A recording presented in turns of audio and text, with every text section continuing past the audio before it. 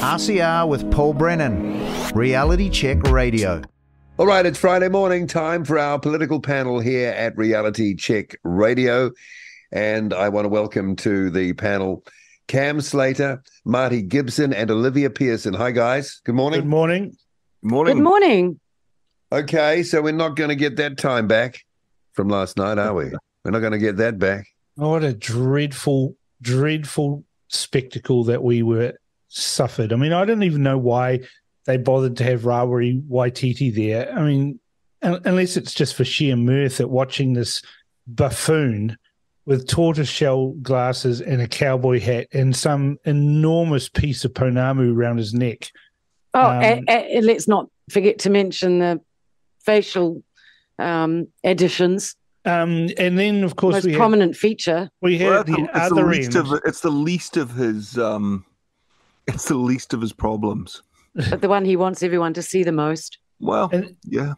And at the other end of the four of them was James Shaw, who has to be the dopiest, wettest bloke known to man. I'm not even sure bloke could be used. He's just so hand-wringingly pathetic. Does he stand in his own puddle, Cam? Well, I think it's waist deep. But here's the thing. He spent virtually the whole time banging on about how we need more Green ministers. Has this fool not seen the polls? I mean, honestly, there's not going to be any Green ministers after the election. None at all. He's going to have the largest caucus ever. It'll last one term, and then Labor will take all of those votes back from all the people who have been disillusioned with Labor and thought they were going to elect a Green government. Well, it's never going to happen. Also, Labor won't be finished forever. Well, I don't think really? They will. Jack Tame's banging that drum about the coalition between Labor and National and the Greens pretty hard. He's been listening to us, mate. Yeah. He's done it. That's not the first time either. He banged it real hard in that softball interview did on Sunday Q&A. He gave him a great big hug. In fact, I thought he nearly was going to slip his tongue in. Yeah. Glad that didn't happen. People are having their breakfast. People are eating their breakfast right now. You've got to. Could be worse. We could be able to flash up pictures of Jacinda Ardern while they eat breakfast. Oh, okay. You're in fine form this morning, Cameron. Of course. Was there any point in even having this thing? Because I didn't watch all of it, but it seemed to me that it wasn't really a debate. Well, they tried, but I thought all of them were rather lackluster. Disappointing. Well, none of them had any time to answer any questions. Like, hurry up, hurry up, hurry up. And it's always that. Well, they got cut off quite a lot, didn't they? And by Jack Tame. Yeah, by Jack Tame, yeah. About. No, he did. He overrode. But anyway, they all tend to do that. It seems to be a fashion. But even Winston, I thought, was rather lackluster in that debate. But he said a few things which were rather good. But I felt he knocked it out of the. Winston did knock it out of the park on a couple of things. Climate change. He's the only person who said, well, this is bull. We shouldn't be beggaring our country to try and be the world leaders at this climate thing. It's pointless. James Shaw tried to retort on that. Well, we didn't beat the Nazis by, going I thought that was a very inappropriate comparison. So did I. Who's talking about the Nazis? It was so disrespectful to human life.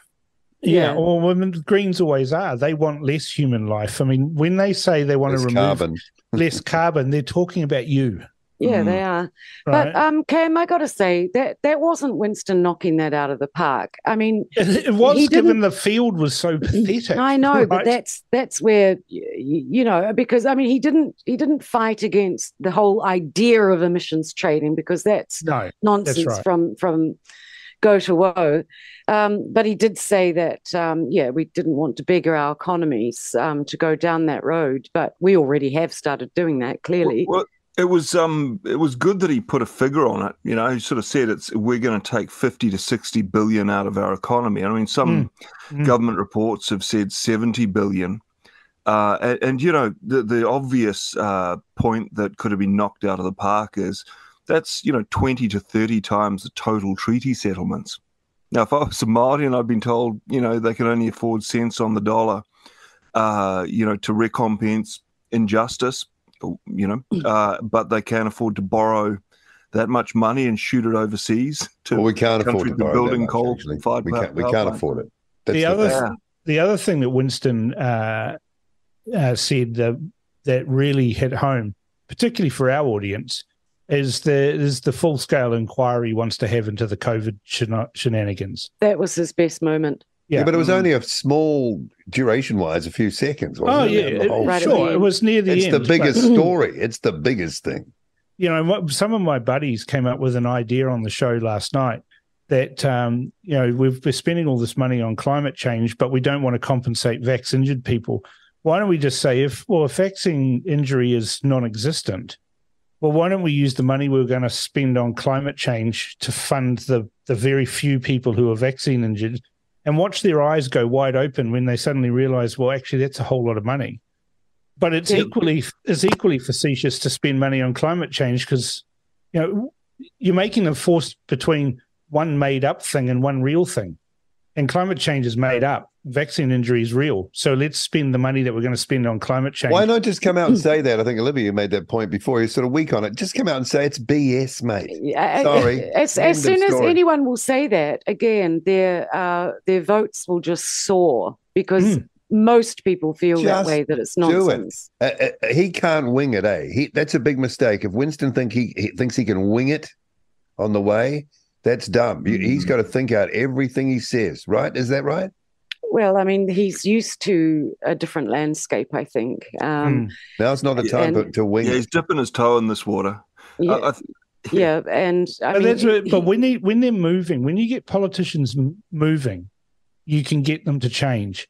When they're intransigent and cemented to their position, like James Shaw is, and like Rauri Waititi cemented to a racist position that Maori are a superior race from all others, and we all have to submit to their kind of democracy, which is no democracy at all. You can't reason with those people because they're so stuck where they are.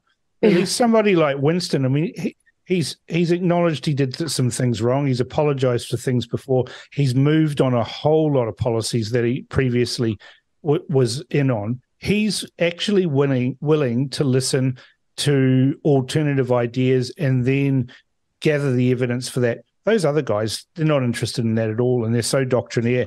And Seymour's pretty much the same as well. He thinks that their economic solution is the only way, but none of it's been proven anywhere in the world. But he's absolutely adamant that the ACT Party is the solutions for everything, and they're not.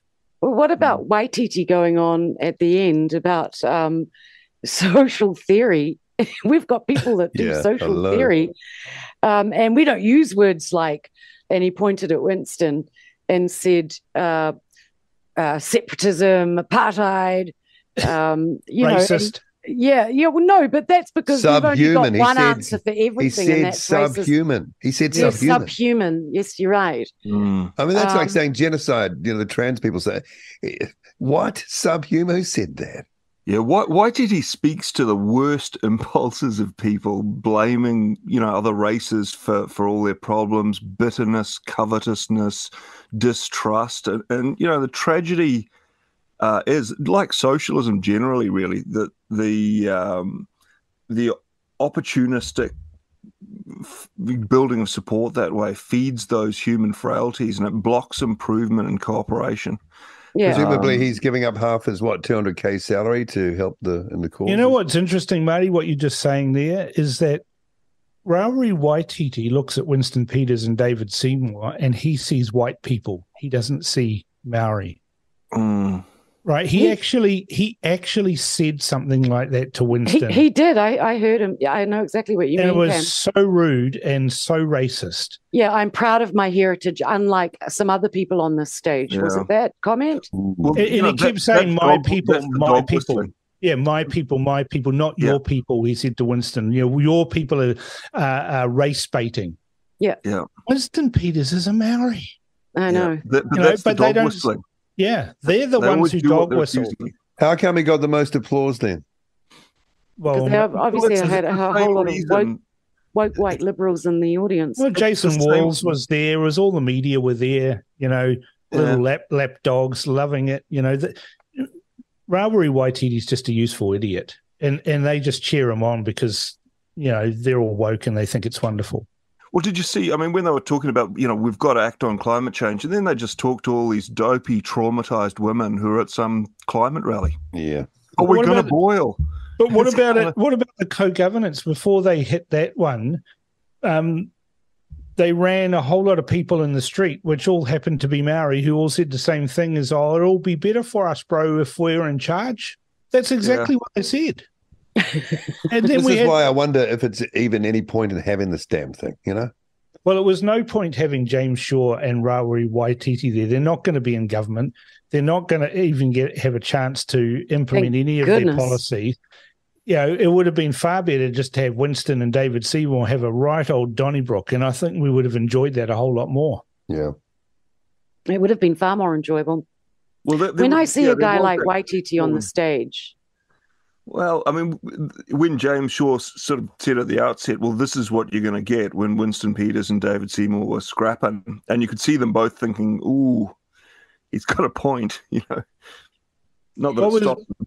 What was interesting too is that Rawiri Waititi, he didn't have any notes. He just had a cell phone on the desk there, probably being texted racist lines to use from John Tamahiri after he's finished, having egg splattered all over his face by the police, telling everybody that the break into the house of their candidate's not at all to do with race. Surprise. Yeah. He doesn't need any notes, though, Cam, because he's got no arguments. It's an empty vessel, as my grandfather would have said. Yeah, and, total empty vessel. Winston rather sneakily had a black folder, which made it look like he didn't have any notes, and there was David Seymour and James Shaw with acres of paper. And I'm surprised nobody said to James Shaw, "Won't you think of the trees?"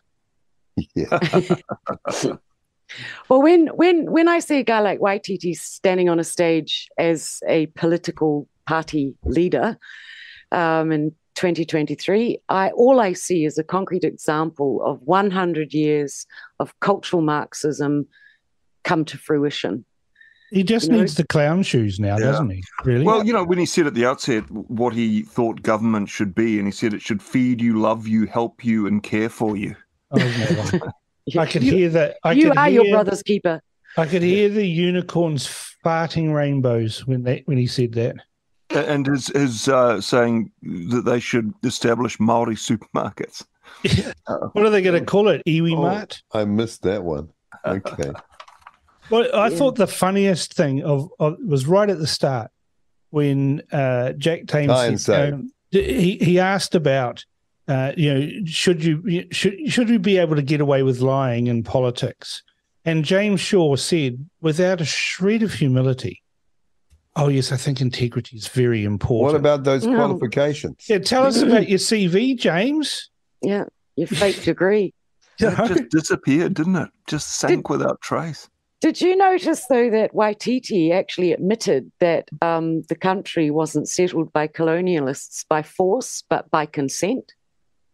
Yeah. Ooh, okay. He actually said that out loud. I remember thinking, well, excellent, we've got no debate then. But he used those words that it wasn't by force, it was by consent. Well, he insisted it was, the Māori were Indigenous, which sort of begs the question, well, were they Indigenous when James Shaw got here? Captain Cook got here. And if so, am I Indigenous in 200 years? Well, the other thing, too, is he then, after he claimed that they were Indigenous, then went on to tell us about what great explorers the Maori were to discover New Zealand. So what is it? Are you great explorers and discoverers and fantastic navigators who never could get home? Who remember the canoe you came here on? Yeah. Or are you Indigenous and you were here from the start?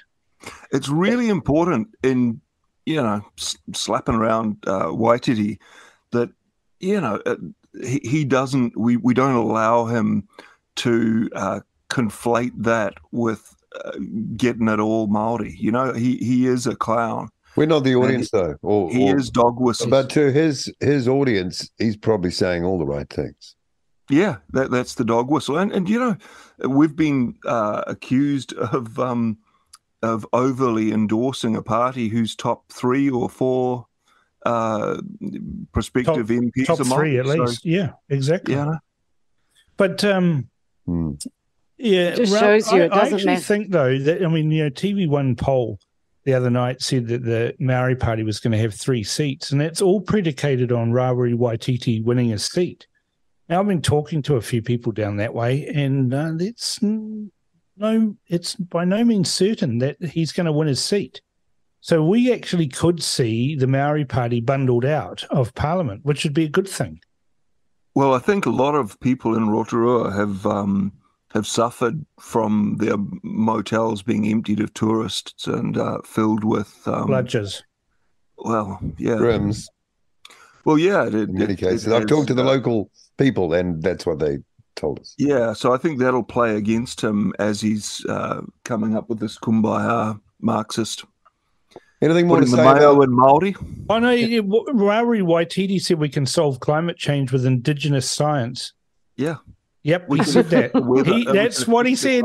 With the rolling log. Okay. I wonder if Indigenous science goes at the same speed as science. Well, this is the same Indigenous science that didn't have a wheel. Yeah, the rolling log. That's what. Yeah, they didn't even have that. Stone Age science. Yeah, they couldn't boil water because they didn't have pots. They could put hot stones in them. I've seen someone correct on that. They didn't have chimneys. But yeah, again, I mean, they had knowledge. They got here. That was quite a feat. Yeah, you got to say. They got here. They did it. They repeated the journey over and over. So they navigated. They built a craft that could do that. So that's something. So I mean, we were burning witches back around that time as well. And I guess the point is, no, we don't. 1765? No. When was the Counter-Reformation, 1600s, leading up to that? That was 16th century. Yeah, this is Olivia's wheelhouse, Marty. You're on a hiding. Well, no, I was just. I mean, when Cook wasn't that Cook was a great representative of the Enlightenment and a stellar representative of how good the Enlightenment was, and they were very civilized back then, the colonials, and that was made evident by, the missionary class that came here, the missionaries who bothered to write down and try and write down and record and for posterity their language. I guess that was the colonialists that did that. There's plenty of things that we've done in the past that we probably, wouldn't endorse now in the same way. I'm not going to do this. I'm not going to do this searching my own culture for faults in order to excuse the most heinous faults in a bunch of people that were still committing cannibalism when our people got here and now want to take over this whole political system and loot it. I'm not going to do it. Well, it's the backward-looking thing that I think is at fault more than modern. You know what happens if you drive around looking in your rearview mirror? Well, yeah. I mean, no people are perfect. We're all here now, and I just want people to behave themselves. But it seems like we're asking for something really hard, which is one law for all, one system for all.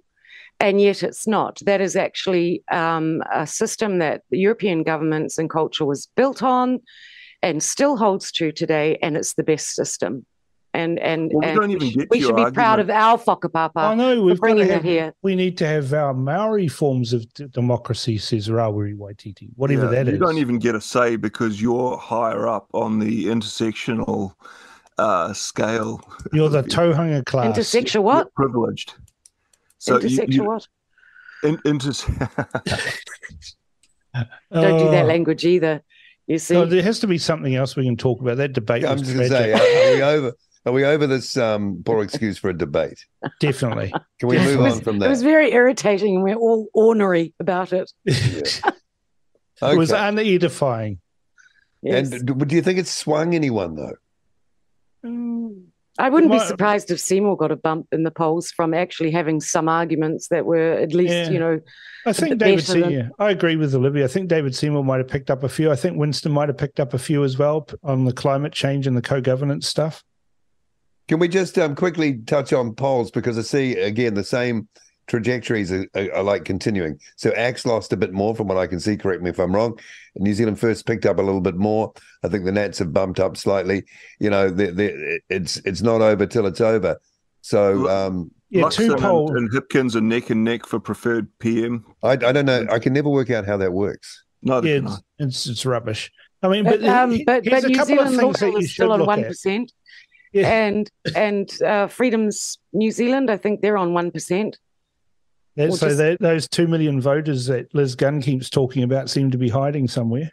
I mean, they're still gunning for the party vote despite having 2 list MPs and polling at 1%, which, I have to say just now looks very odd, given the administrative error that they made with the list candidates. I felt sorry for Liz when it happened, but I'm not so much feeling very sorry for her now after, she's blamed the Electoral Commission. And when she went on Rodney Hyde's interview only a few days before that happened and said how good the Electoral Commission had actually been to deal with.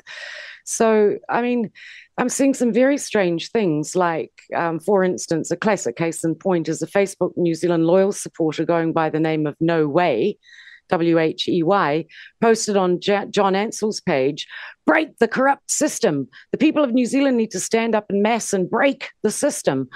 Under the situation that New Zealand Loyal now has, a big party vote for New Zealand Loyal breaks the system. There will be a national scandal if there are a load of empty, unallocated seats in Parliament representing all those people of New Zealand who gave their democratic vote to the New Zealand Loyal Party. Those 2 million votes. Those 2 million votes. So again, vote party vote New Zealand Loyal and break the system. How can you get off on that sort of tangent? This is the thing that she's doing. Like I watched disorders. It is a personality disorder. But I mean, I saw her in a public meeting. It was posted on the NZ Loyal website. She slagged off Reality Check Radio. She slagged off a couple of the hosts, saying that we weren't giving them a fee.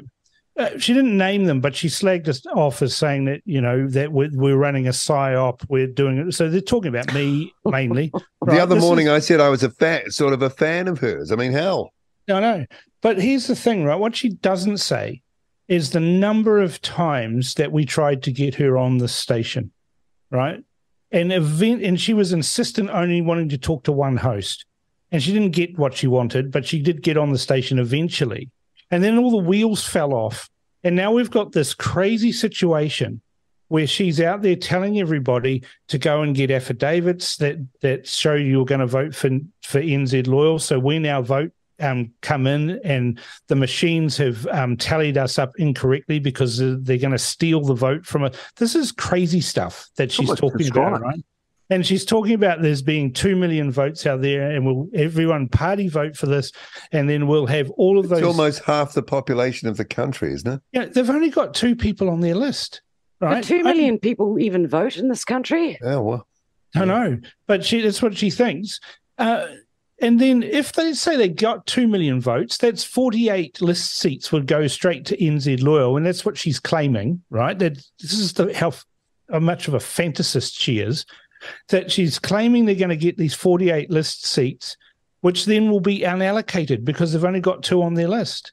They'll be vacant, a little bit like. But that's going to break the system, Cam. And people will see the glaring absence of people sitting in those seats. Yeah, they want to break the system by participating in the system. Okay, all right. Yeah, are we going to break the system by suing the Electoral Commission? That's what she announced yesterday, that she's going to be suing the Electoral Commission because they should have helped her. It's crazy stuff. I'm literally over hearing about NZ Loyal and how they're going to. Did anyone hear Gary Moller talking on our program? Oh, no, I'd like to, though. When he said, okay, get real, guys. I love you in the freedom parties, but we're in the crap.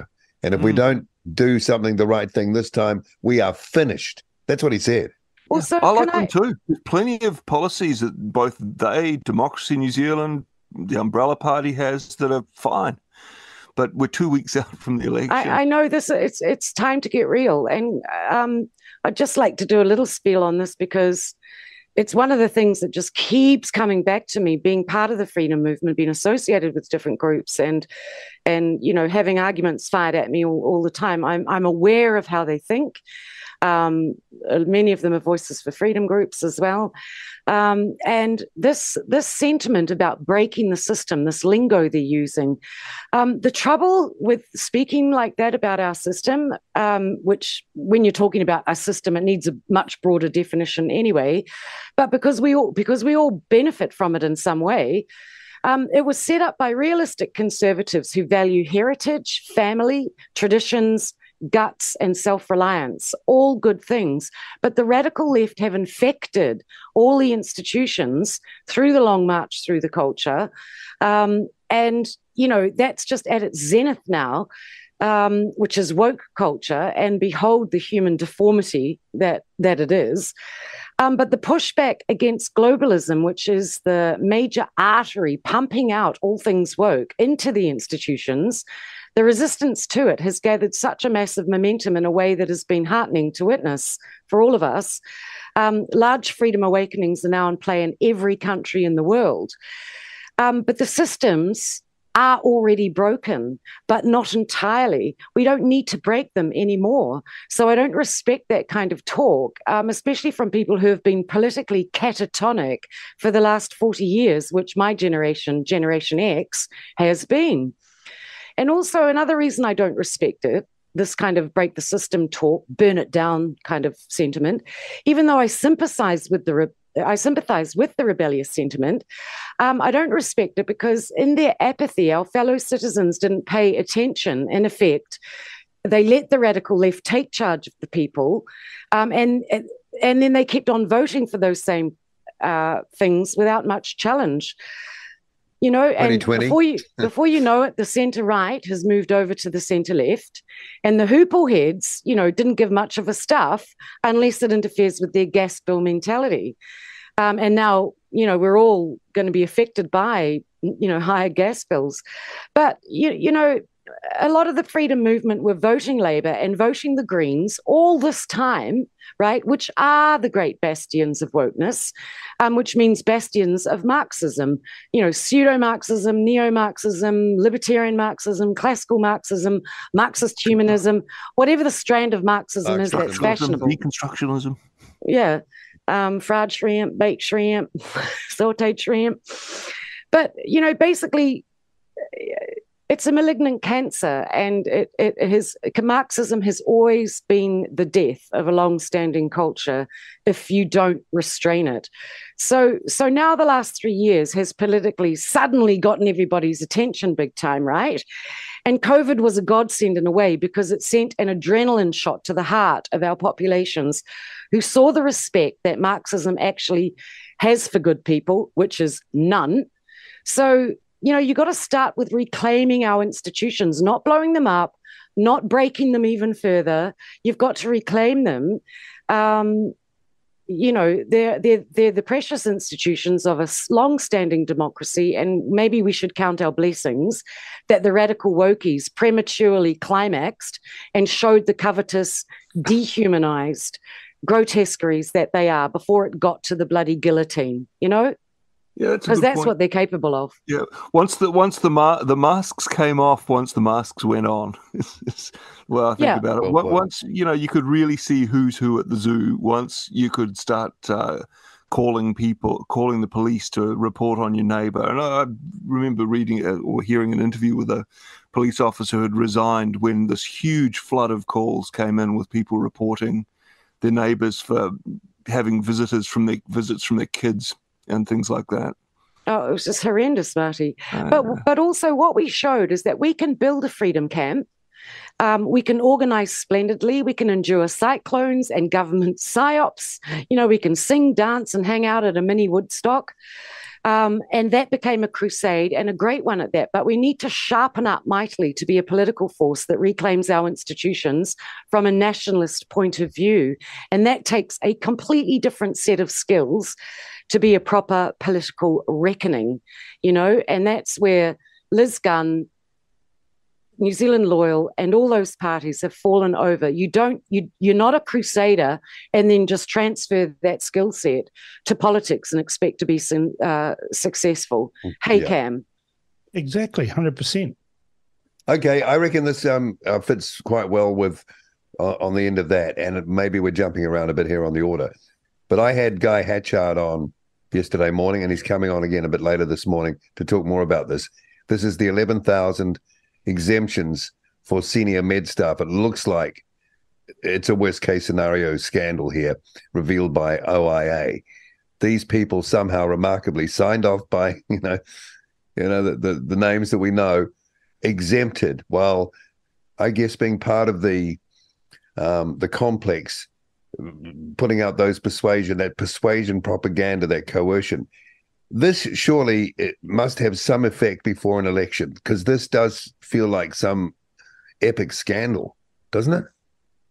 It'd be nice if it could have an effect before an election, Paul, but I'm not sure that it's widespread news. Because it wasn't mentioned in that debate. It's to me, that's one of the biggest stories in the land right now. Yeah, but who's going to... It sank with James Shaw's fictional BA, just...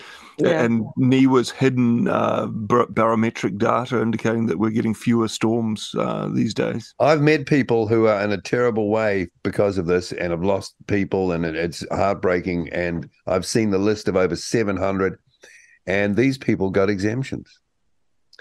Yeah, shocking. Really, this goes to why we need did the All Blacks? No, they would have been exempt. I guarantee it. Yeah. That's why we need the COVID inquiry. You wouldn't risk running out on the field and doing that level. Peter McCullough will tell you. Yeah.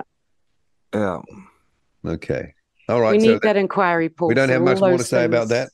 Well, so long as these things can come out in a proper inquiry as to how that happened. I'm glad that people actually got exemptions, but it seems to be on the sly and it seems to be sneaky, and the cowardice involved in it whilst they mandated people lower than them in the same medical professions. That's just the ones who were at the front line, and also these people were able to pass into restaurants and travel to the United States. I know plenty of high rank, senior surgeons and theatre nurses who were vital to the system who tried to get exemptions and didn't. So you'd have to ask how transparent the process for granting them was.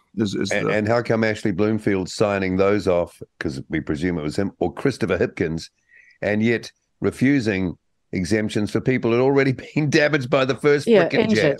Yeah. Myocarditis being one of those major injuries, and still I have a... How can you live with yourself? How can you sleep at night? There are a few pinch points like that. The fact that they knew that there was a risk of myocarditis, if you know that and you're acting ethically in as much as you can, if you're mandating the bloody thing, if you know that it's a possibility, you look for signs of it and you ensure that people get timely treatment for it, rather than saying it's all in their head or they're depressed. Yeah, or they're anxious. But they knew that was a lie.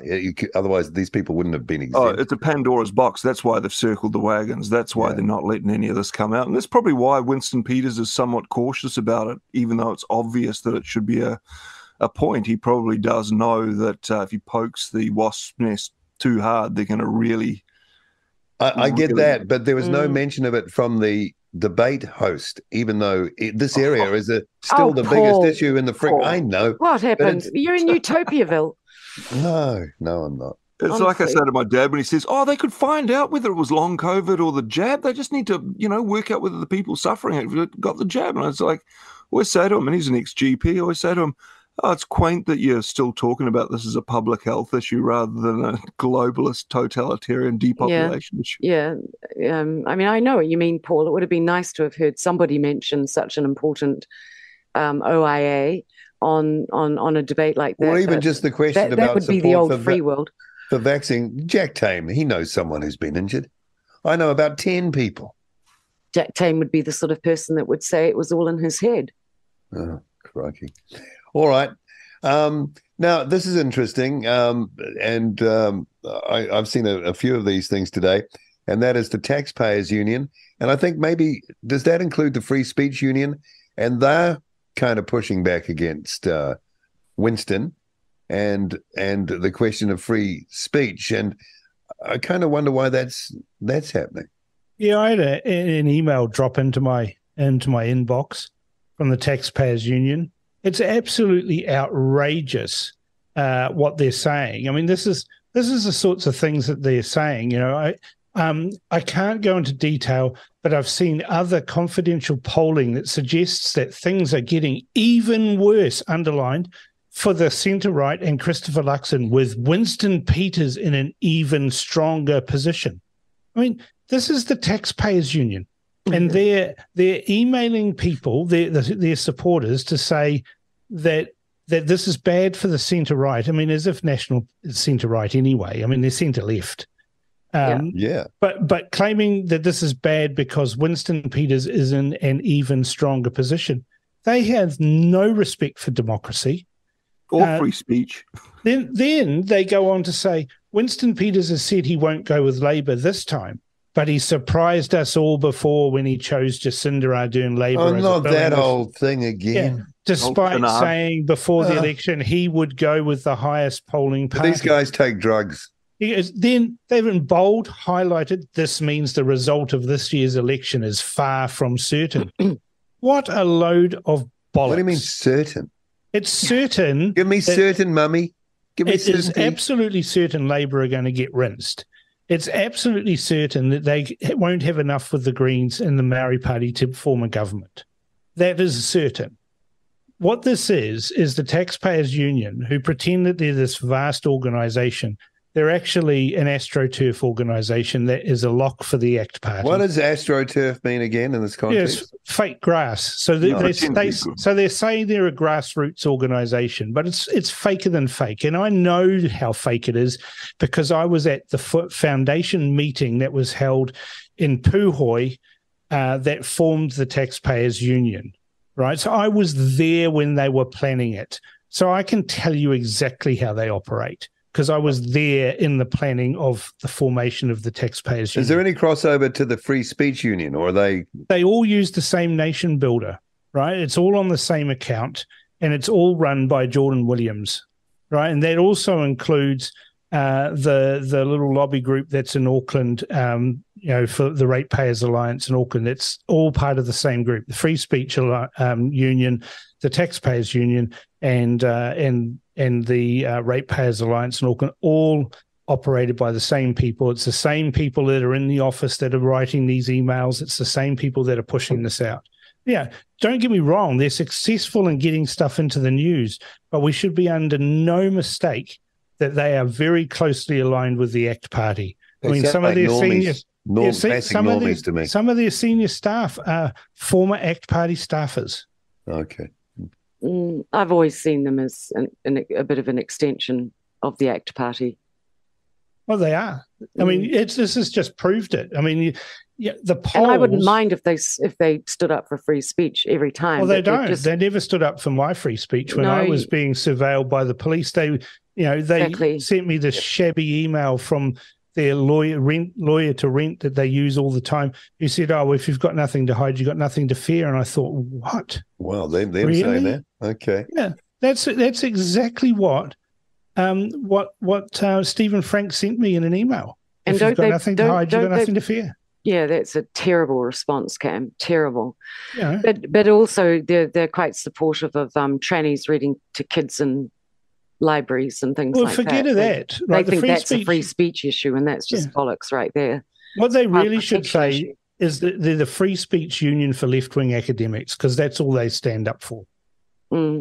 Okay, before we get to talk about what's been happening in the US, there's one more thing that I note here on our list, and that is Winston and comments around the conscience vote. I heard him say that. I thought that was quite interesting. Yeah, I'd like to know what Cam thinks about that. I tend to think it's on the right track, given the fact that list MPs are not accountable to any electorate, nor do they need any consultation with their communities. I think New Zealand First policy is probably essentially more democratic over these kinds of cultural conscience matters, like euthanasia, abortion. We know we can't rely on their consciences. We know that. They've proved that. They don't have consciences. So why give give them that. List MPs are a creature of the party. Yeah, it's a collective party vote. So when MMP was being first mooted, my father went to Germany on a fact-finding mission for the National Party to see how they could work this thing. To penetrate the cabinet. Penetrate the cabinet. He was over there, and he came back and he said, "We don't want this.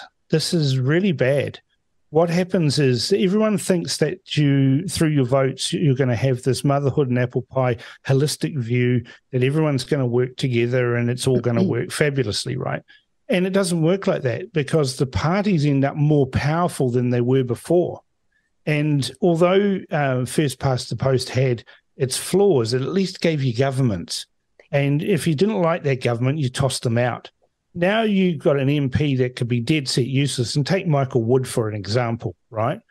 Completely useless. His entire skill set that qualified him to be a minister was having the ability to measure the inside seam of a businessman's suit at Hugh Wright's. That's his level of work experience that he's had before going into politics. Hands on, literally. He's dead set useless. He's absolutely failed as a minister, failed as an MP, and yet he's going to get re-elected time after time. And even, in another couple of election cycles, maybe Labor will start being able to get some list MPs. But even if you got rid of him as an electorate MP, he'd still get back in on the list. And his conscience is he's still voting on a conscience that, well, what can you say about that, given comments? Socialists and communists don't have a conscience. Also, Edmund Burke wrote back in the Enlightenment era, just before the French Revolution, around that time, about the time that Cook was probably sailing around the world. He wrote, "Your representative owes you not his industry only, but his judgment.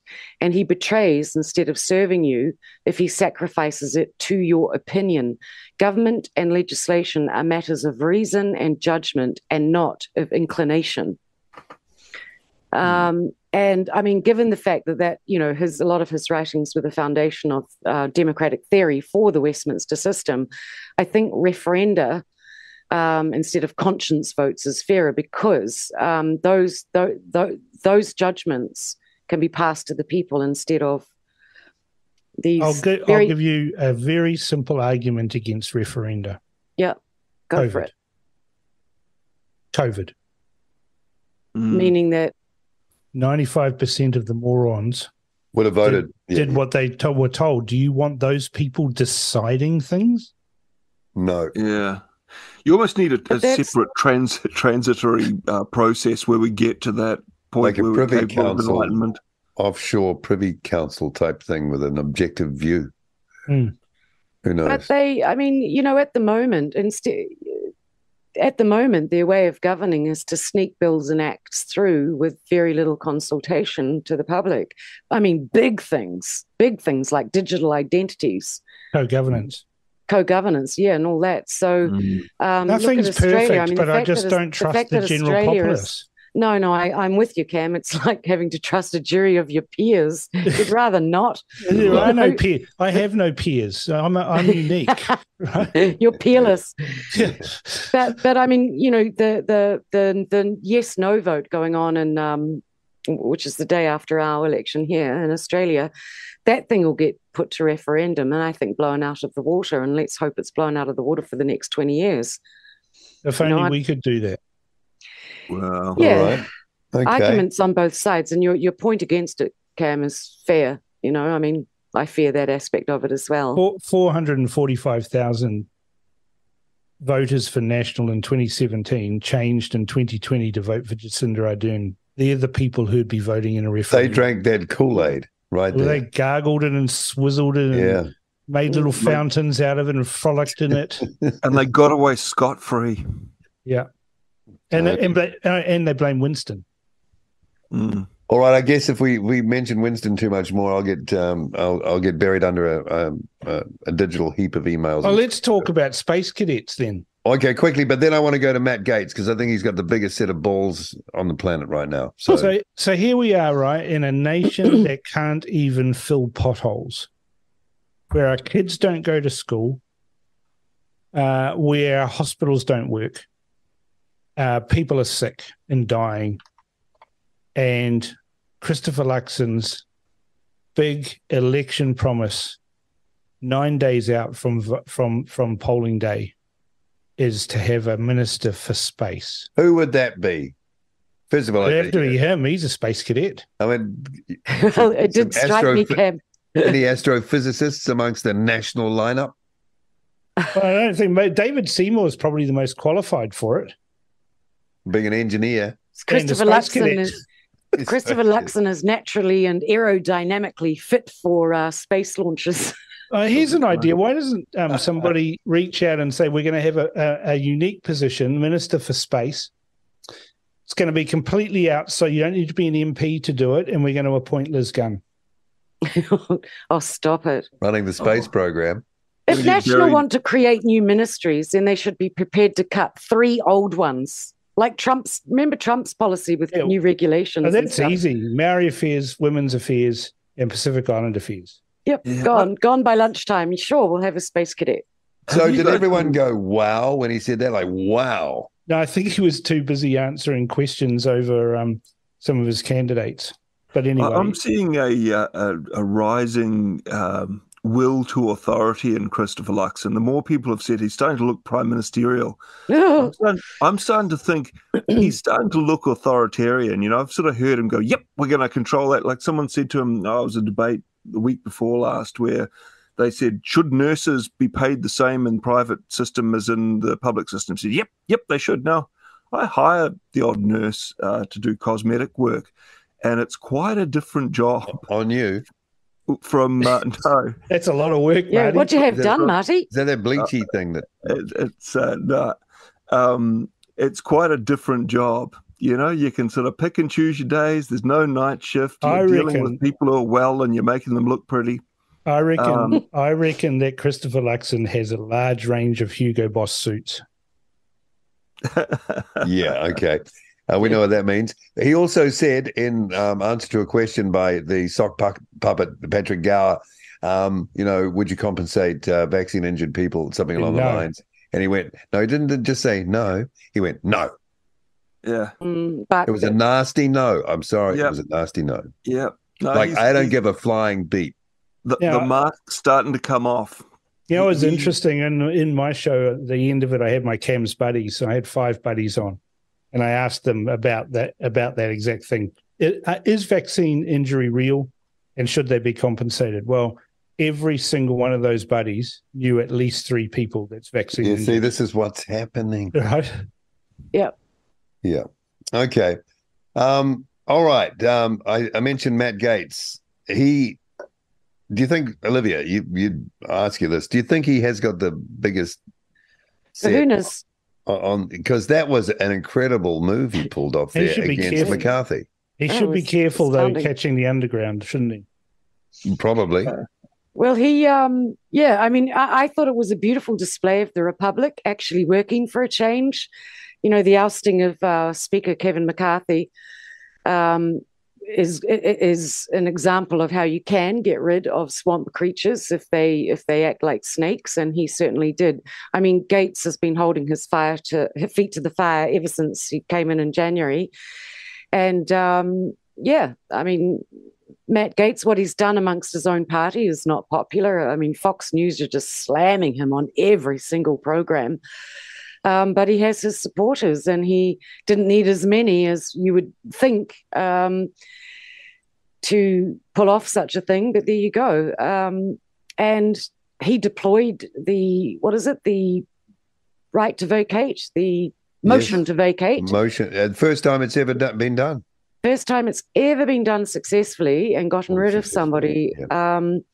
Gaetz has for months threatened to use that as a procedural tool to try to strip McCarthy of his office. But it escalated, of course, when McCarthy relied on Democrats to provide the necessary votes to keep the government open, which is threatened every year.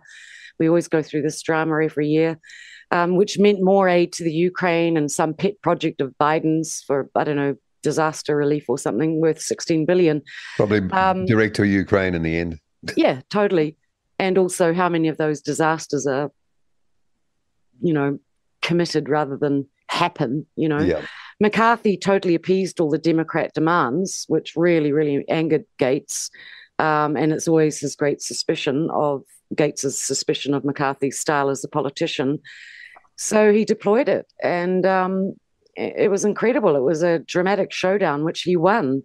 So McCarthy's gone, mercifully short career as Speaker, and I believe that Jim Jordan's thrown his hat in the ring to be a contender, and they're still looking at Steve Scalise, although I believe he has. Was he the guy who was shot up by the crazy guy with the gun? Yeah. Yeah. But he's been through a lot as a politician, hasn't he? Resilient guy. What about though Trump? They've mentioned him, and he said he'd consider it. I saw. I don't know. I think he's just playing. Wouldn't that just be a fantastic, entertaining outcome to all of this stuff? Well, I want him to be president, so I don't know if you can do both, but I'd be surprised if Trump did it. But it must be. Can you be the speaker in jail? Pardon? Can you be the speaker in jail? I think there'd be a few logistical issues. How do you whack a gavel? From Zoom, yeah, that's right. The best thing about that was when McCarthy said "Bring it on" when the prospect of the motion was. He tweeted that or X'd it or whatever. Like he thought he had it. Yeah, and Gates responded to the post with one of his own, writing "Just did." Yeah, that's cold. Well, I saw Gates do a speech post that in the Congress, and he really dumped so heavily on the swamp system of the donors, and he was hard. He was on fire. He was packing, Yep. And he basically said, "You can go to hell," He's right. I mean, it's about how much money you've got, not necessarily your merit. And Gates wants to see a change to that, and good on him. I mean, remember, too, that this all happened right when Trump had to go through that New York court hearing for yet another show trial over the valuation of... judge's maniacal smiling? Oh, he's a nutcase. What a weirdo. Yeah, psychopath. I mean, there's no crime committed. Trump's paid back all those loans. It's normal practice. Yeah, the banks are happy.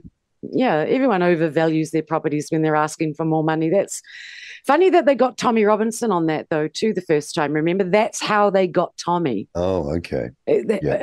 His paperwork over applying for loans. It's a very similar thing. So this is their lawfare of choice. Yeah. But, I just wanted to mention, too, that for people that say, who will Trump choose as his running mate for VP when he, does the next election, which is, let's face it, only a year away. And they're talking about RFK Jr. And how that would be the great ticket. But really, Trump needs to look no further than Matt Gaetz. He'd be an amazing running mate. To be fair, with Matt Gaetz, he does have quite a kind of weird look too. He looks like, reminds me like someone out of the Thunderbirds or something. It's probably all that. He's highly Botoxed, like a lot of them are, but I think he's quite gorgeous. And the hair cream. Myself, but yeah. I just see a man. He does look like the special kid, though, doesn't he? A little bit like the David Seymour's. He's got an unusual look for sure, but he's got so much spirit. But I guess he would always be trouble if you chose him as a running mate. You know what I mean? He's always his own man, and he's going to be a handful, and that would give Trump pause, but he'd be a hell of a running mate. What about Tulsi Gabbard? I always thought that might be quite a... Yeah, she's hopelessly on board with all the green stuff, unfortunately. Okay. Yeah. Apart from that... I thought you'd woken up, but maybe not. Maybe she has a bit more. Did anyone catch the Tucker Carlson interview with military historian Victor Davis Hanson? Yes, I did. Yes. Wasn't that something? Scary. Yeah. Yeah, but I was really glad that he pointed out that what we're living through at the moment is a revolution. Yeah. An economic revolution, a cultural revolution, and a political revolution all in one. And his closest point of comparison is the Jacobin dictatorship of France during the Reign of Terror and the French Revolution. And I think that's right. And that we are living through something very similar. So again, I say our way of defeating this, our only hope to defeat it is to conduct a vigilant counter-revolution which wins back our institutions. They're ours, you know? It's just a question of how to do that. Sorry, Marty. Well, we're at the stage now where the cards are all getting lined up. And if you care to look, you can see that they're getting lined up. But if you would rather not think about it, you can pretend that they're not. You know, you can pretend that these various chess moves aren't bringing us closer to some sort of horrible checkmate, which is a boot stamping on a human face forever, but we're getting close. Gary Moller said, think of it like a chess game. Every piece is there disposable to protect one piece on the board. The king, the queen. The tip of the pyramid. Yeah. So you've got to be prepared to use your pieces, and in the end, it doesn't matter if you lose your pieces. In the end, the goal is only one thing. Well, that's for the king and queen to hold power, though, right? If you're going to use a chess analogy. Protect. Yeah, well, that's the sort of literal definition. But whatever you're trying to protect, you got to use if you think of it as chess. You've got to sacrifice your pawns. Yeah, and your bishops. You got to go hard. Yeah. And not be too pussy about it. Oh no, you know. Yeah. Well, we want to stop. We want to arrest this kind of woke dictatorship, because if they take that to their zenith, you're looking at the guillotine. So we're lucky that we are still in the realm of ideas and politics, and we have got options to be able to fight this kind of thing politically before these Jacobin-like woke crazy people want to completely de-Christianize the whole West. Oh, they're just a tool. They're just, as I said, personality disordered people who, given the correct stimulus, will behave a certain way. They're not, as I said, they're screens and keyboards. They're well, not Jacinda Ardern ended up being a little bit more than that. I don't think much more. Really? No, well, do you really think she came up with all that stuff? Do you think? No, I agree. But she's a player. There's a puppet aspect to her, but she's zealotry woke, and was quite happy with dictatorship, and was quite happy with forced injections. Yeah, and well, see, that's because exempting a whole bunch of people. 11,000, as it turned out, and that's probably the tip of the iceberg. I'm picking. Yeah, I'm surprised David Seymour hasn't called for an inquiry on why were they exempted when they should have been, put onto his bus forcibly at gunpoint and vaccinated. The Ibiza party bus, yeah. Well, Seymour won't accept that doctors may have had it wrong or did anything wrong. You know.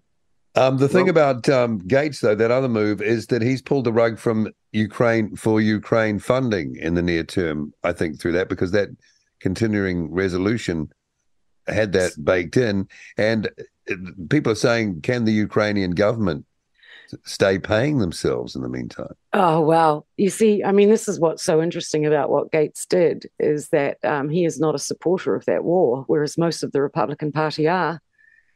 That's why you should be careful in the subway, right? And the Democrats. Yeah, and that well, you find but it's the Republicans we try and rely on for a little bit more sanity than the Dem left. But I mean, it'll be interesting to see what happens with Gates, because a lot of people are going to try and get rid of him.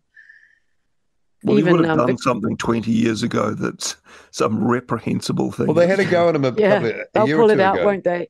They had a go at him a year ago. And they've been investigating him for trafficking. They're trying to pin that on him, but I don't believe it. Every American breaks something like 7 federal laws a day, I seem to remember reading. That just means there's too many laws, right? Yeah, but... Unless you're Joe Biden and the Biden crime family. Yeah. Break as many as you want. More than that. Yeah. Yeah, I wonder how long Victor Hanson Davis thinks that Uncle Joe will stay there. I didn't hear. Well, another really interesting interview was Trevor Loudon on Counterculture this week, talking about, again, the extent to which New Zealand politicians have the Maoists, Maoists, but also around. He was talking about how we sort of think, well, we don't want to invade anyone. No one wants to invade us. China's our friend. We sort of still got this idea that we're living in a benign environment. And who was the New Zealander who lived in China all that time? Ali. Oh, yeah. Well, that must mean something. Surely still does it? Well, I mean, the quickest way to end a war is to lose it. And I think that's the strategy that our leaders have played on our behalf. We don't have any... You remember that old film, The Mouse That Roared? There was exactly about that. It was a small little country that declared war on the United States and then promptly surrendered. And can you please come and take us over? And we'll have a US dollar. And but the Marshall Plan applied. Yeah. Yeah, but the United States actually surrendered in the movie. Okay. You've talked about that before, Cam. Is it a good watch? I wouldn't think so. It was made in the 50s. What was the movie with Tim Allen and someone had intercepted some alien civilization, and that's kind of like that, but I forget about that now. All right, have we gone through everything? It probably is a good movie, Olivia. It's got Peter Sellers in it. Anything with Peter Sellers is 1959, a British satirical comedy film. I'll check it out. I love Peter Sellers. The Mouse That Roared. Yeah, he's so funny. Or was very funny, man. Okay. Have we missed anything? Is there any final comments? Probably missed. Vote early, vote often. Yes, no, I've missed one thing. The most beautiful thing about what Matt Gaetz did was that the first thing that the new interim acting speaker, McHenry, did was evict Nancy Pelosi while she was away at Dianne Feinstein's funeral. She got a bit evicted about her that. out of the Capitol. Can you believe she still had her plush officers in there? Well, right. I read a few comments of hers, and she said that was sort of a tradition, and that's how she tried to spin it, because she was lenient. That they should concentrate on the important issues rather than these minor issues of evicting me. Pity they didn't drag that hag out of the building. Yeah, I mean, what's she doing there? Whoa. She's no longer employed there, and she's got one of the nicest suites of offices in the whole building. So anyway, she's gone, and I think that was long overdue. And who knew she was actually still there? That shows you how tolerant. Well, that's too tolerant to Dems McCarthy. Yeah, swamp creature. Yeah. Well, she just needs another booster. All right, I think that's about it for this Friday morning for our political panel. Thanks again to Olivia Pierson. Thank you, Olivia. Thank you, Marty Gibson. And thank you, Cam Slater. And I think we're going to do a few pop-up political discussions before the weekend, next weekend, not this, but next. And I think we've got Cam, Olivia, and Marty, a few things lined up for the night. A few of us are going to be scattered around the place with plenty of incoming people, and there'll be more details about how we're going to do that. I guess we could call it some sort of election night party. We'll get together at least. That was a good one last week with Muriel Newman and Morris Williamson. Yeah. Oh, that's cool. I thought it was a good mix. Morris, a lot going on there, right? Mathematician and he's a physicist. Who knew? Yeah, really. Yeah. Oh, he running algorithms on vote. He's got multiple science degrees and computer science, and he's a statistician. He's running his own little, polling predictor spreadsheet. He's a ninja on spreadsheets. That's why I had him on the show last night to talk about what he thinks is where it's heading. So it was interesting. It was a little bit different. He certainly gave his view on the 2 million votes that are going to go somewhere. Have we had any feedback? Well, he's always an interesting guest. Have we had any feedback about our big billboards? And I saw a picture of you, Cam. I think up on the NZME building there, just over from the Empire. No, it was across the road from TVNZ. Yeah. Okay. There's some real puckishness going on with some of that. In your face, marketing. baby. I love it. Our overladies are a bit mischievous sometimes. Yeah, but plenty of people will be seeing those. Plenty of people will be seeing those. That's right. And exactly. I saw you on the Herald side, so that must have hurt a few on the inside of that. Yeah, just I feel sorry for Shane Curry and Simon Wilson walking out the door while my face is planted all over their website. No, it can't be easy for them. Just have a heart, have a bit of a care for them. All right. So I'll just dry my eyes, but yeah. So have a great weekend, guys, and we'll talk again next week. All right. Thanks very much, Paul. Thanks. Have a great week. Thank you. See you. RCR with Paul Brennan, Reality Check Radio.